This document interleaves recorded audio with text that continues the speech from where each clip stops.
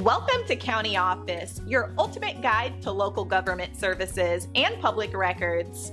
Let's get started. What happened during the shooting at Donald Trump's golf course?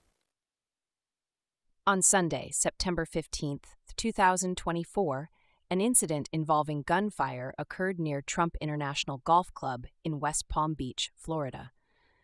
The former President Donald Trump was present at the club at the time of the incident. According to reports, gunshots were fired in the vicinity of the golf course, prompting an immediate response from law enforcement and Secret Service agents. The FBI has stated that this incident appears to be an attempted assassination of Donald Trump. The Palm Beach County Sheriff's Office confirmed that the shooting took place on the grounds of the Trump International Golf Course while Trump was there. However, it was clarified that the gunfire was not directly targeting Trump.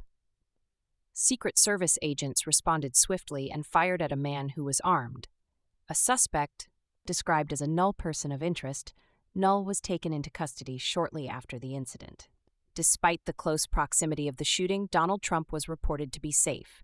His campaign spokesperson, Stephen Chung, stated, "Null President Trump is safe following gunshots in his vicinity. No further details at this time."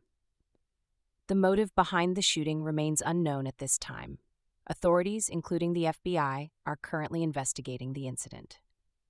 And a press briefing was scheduled to provide more details about the incident.